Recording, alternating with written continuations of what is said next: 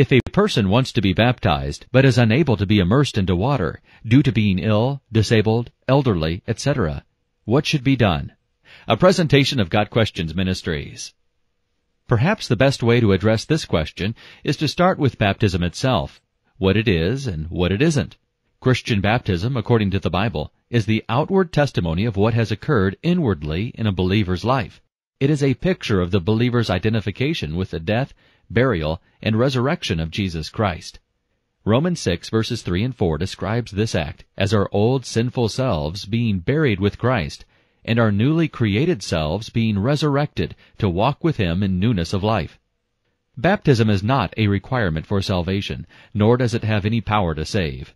Rather, it is a symbol of the salvation that has already occurred.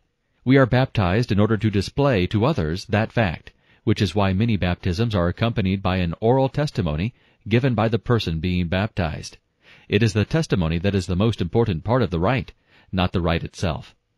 While the Bible is clear that immersion is the proper mode of baptism, it nowhere addresses what to do in a situation where a person needs to be baptized but cannot be immersed in water.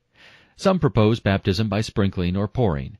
While sprinkling and pouring do not match what baptism signifies, the death, burial, and resurrection of Jesus Christ, there are clearly some situations where full immersion is impossible.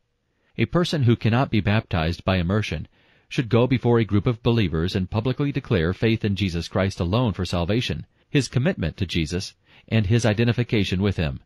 That would accomplish what baptism signifies. This has been a presentation of Got Questions Ministries, www.gotquestions.org.